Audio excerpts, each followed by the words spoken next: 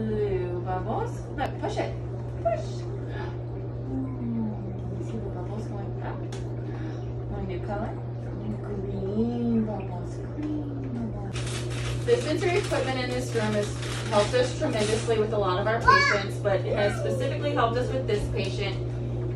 The bubble tube specifically has helped her to regulate and calm down when entering the sessions, and then at the end of the sessions, it's helped us to get her to learn new vocabulary, like saying the colors. The equipment has also helped her really a lot at home because we've been able to expand her vocabulary, expand her ability to express her wants and needs.